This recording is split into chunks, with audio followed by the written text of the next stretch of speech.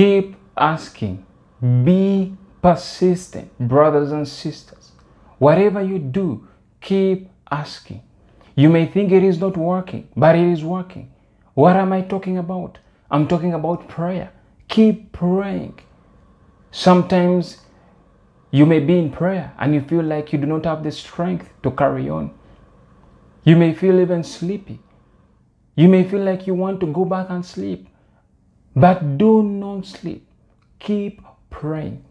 Sometimes I know it seems like as though it is tiring, especially when you are praying for a particular thing over and over again and you are not seeing results.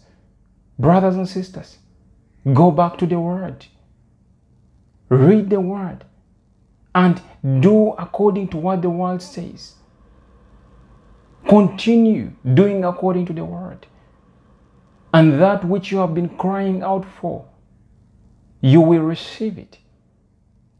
Look at Hannah, who was barren. Probably for many years, she had cried out to God. In fact, she was even mocked by Peninnah. While Peninnah had children, Hannah was barren. But that did not stop Hannah. Notice that Hannah did not go back and also mock Peninnah. While Peninnah mocked her, Hannah went to the Lord in prayer. She knew where the battle is. She did not turn her rage on Peninnah. She went and cried out to the Lord. She went and cried out to the Lord. And when God answered Hannah's prayer, Scripture says that Hannah had birth and she gave birth to Samuel. Samuel was a prophet that anointed kings, a prophet that even none of his words fell to the ground. A prophet that was beneficial to the nation. He was a prophet to nations. So notice that your breakthrough will benefit those around you, because Hannah's prayer and breakthrough was beneficial to the nation of Israel, because out of Hannah came a prophet, Samuel, and Samuel anointed kings. So brothers and sisters, I have come to encourage you. Though it does not make sense, keep praying. The prayer works. It works. And one thing that I've encouraged people is that when you are praying, do not pray out of your own understanding. Do not use your own wisdom. Pray according to the Word. Speak the Word of God while you're praying. And your prayer, brothers and sisters, will work. Today's word is in the book of Luke 11, 5 to 10. Luke 11, 5 to 10.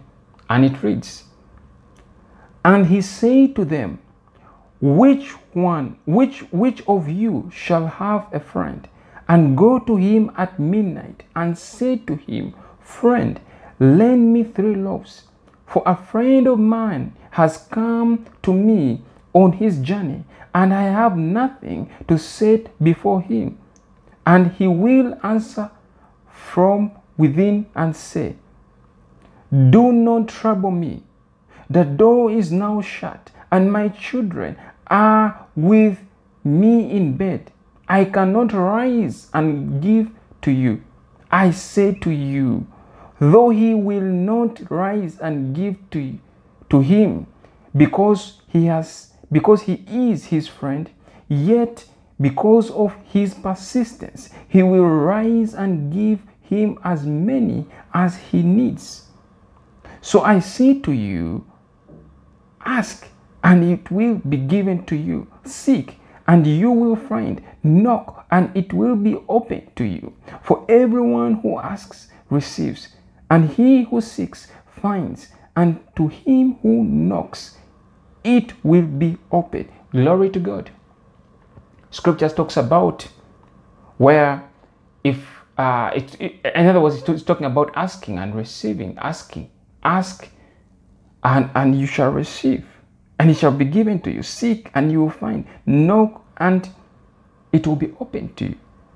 Now the scripture says, which of you shall have a friend and go to him at midnight and say to him, Friend, lend me 3 loaves, for a friend of mine has come to me on his journey, and I have nothing set before him. You know, and when you read the scripture, it says that even though the friend is not willing to give you what you're asking for, in other words, but because you are friends to him, because you are friends, and because you have been persistent and knocking at his door, he'll wake up and give you what you need. It's the same thing that applies to God. But in the case of God, he is willing. He is willing to make you well. He is not like what humans, it's not like what man does. It is not what his relationship is not like the relationship of just a mere friend. For him is willing, he is ready to give you what you ask. So he says, if you can ask anything in his name, he shall give it to you. Anything, he will give it to you. So why is it that people have not received their breakthrough? Probably it could be they ask amiss. It could be also their intentions are wrong. It could also be the way which they ask, how they ask something. It is very important to know the right way. And who are you asking? Now the scripture says, so I say to you, ask and it will be given to you. Seek and you will find. Knock and it will be open to you. A lot of people just end at asking. Yes, you have asked, but have you sought? Because the scripture says after asking, you have to seek,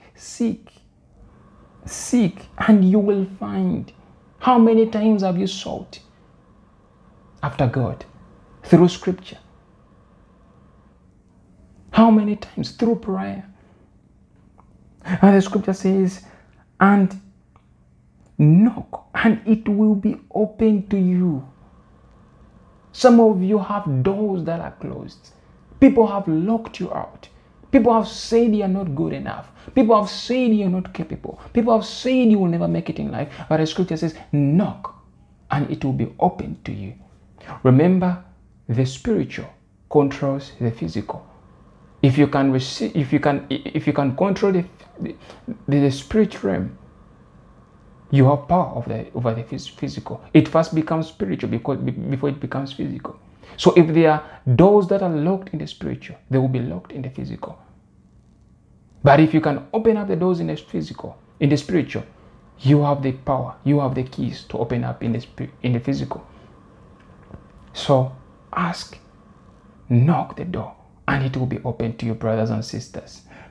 If you really read at the aspect of what the word is Jesus. Jesus is the word. In the beginning was the word was with God. So the word is Jesus. It dwelt among us. So he will never do anything outside his word. It is always within his word. If you want God to do something for you, it has to be in his word. Well, I have come to the end of this message. One thing that I would like you to do is share this message with somebody else. Like this message and leave your comments. Now until next time, shalom.